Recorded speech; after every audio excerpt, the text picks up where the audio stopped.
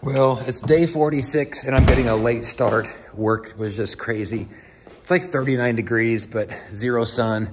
In fact, it's such a late start that I can see the moon. So no time to talk, gotta get running. So I had to kind of hurry that one because as you can see, it's getting dark quick. Well, whatever that is. Not loving the, look at it this way. I was really kind of trying to beat that before it got here. So I had an average mile of 9:21. I'll take it. I thought it was faster, but it's so stinking windy and it got so cold. The sun's still out though, or the moon. There it is. So this was day 46, 14 more to go, and feeling pretty good about getting to the end of it. I think that I'm past any of the kind of hurdles or obstacles that would keep me from completing, as long as I don't get sick. Flu is going crazy here.